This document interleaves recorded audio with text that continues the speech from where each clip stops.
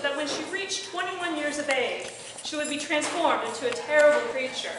Her parents sought to find a cure for this, but to no avail, and so instead they raised her as they would any noble lady, and never told her of this dreadful secret. And so the years passed, until the winter of her 21st year, and one day the lady fell to the ground, and all the people gathered around in concern. And when the lady rose again, it was with a sound like the snapping of bone and a tearing of muscle, and the lady was transformed to a terrible creature, twisted and wasted, and all the people recoiled in horror. Filled with terror and revulsion, the lady fled from the forest. And for days on end, the hills resounded with her cries of anger, and at night the hollow trees shuddered with her weeping. Her father sent out his men to find her, and find her they did, but the lady could not control the mind of the beast, and so she fell upon them and tore them all to pieces. At this, she fled deeper into the forest, so that no one would ever be able to find her again.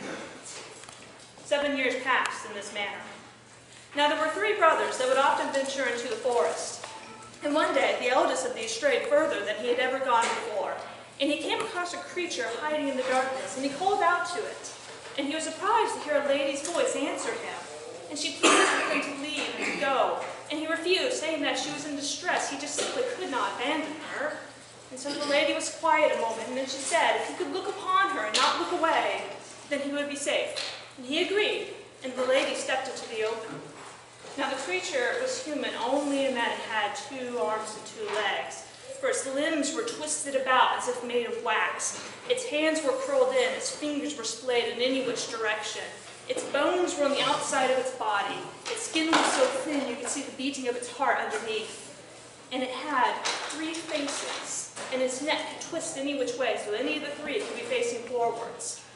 At this, the brother was horrified. He looked away, and instantly the creature fell upon him and tore him to pieces. Now the middle brother set out to find what had become of their sibling, and he traveled deep into the woods, further than anyone had ever gone before, and he saw a creature hiding in the darkness, and he called out to it. And he was surprised to hear a lady's voice answer, pleading for him to leave. He refused, and so she gave him the same bargain she had given his brother, and he agreed, and she stepped into the open. This time he looked upon her twisted form, and he did not look away. And he looked upon the first of her faces, and it was frozen to a contortion. The muscles were so tight, the lips were pressed thin and fast, the eyes were seized so tightly they almost vanished into the flesh, and he shuddered but not looked away. Then the foot twisted, and he saw the second face, and it was a grimace of rage. Its eyes were rolled back so only white showed, his muscles were thick furrows, and his teeth gnashed constantly as if they longed to be ripping him apart. And brother quailed in fear but did not look away. And then it twisted, and he beheld the third face, and it was smooth and placid, like cool water.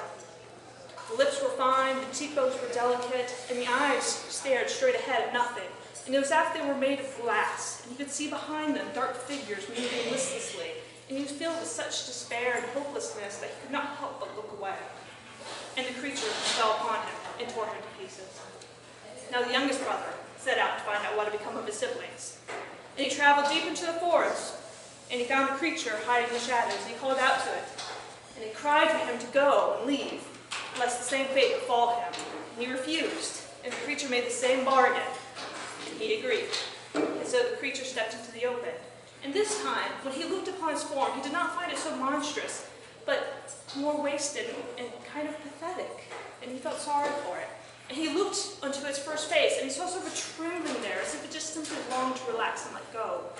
And he looked upon the second face, and he saw the mechanical repetition there, and knew that this was not something born of anger or bloodlust, but just something that was. And then he looked upon the third face, and he saw the faintest of trembling in its eyelashes, as if it longed to simply close its eyes and shut away those figures. And he did not look away. And the curse was broken, and the lady fell to the ground, human again, for the first time after 7 years. And the brother took off his cloak, and he gave this to her. And he took off his shoes and gave these to her, so that she would not have to walk barefoot. And the lady stood and told him to take her by the hand and lead her to his father's hall. And as he did, the lady trailing beside him like a ghost. And all the people ran ahead to inform her parents. And she arrived at the hall, she was greeted with disbelief. And that disbelief quickly turned to boundless joy. And there she lived for the rest of her days in peace and prosperity.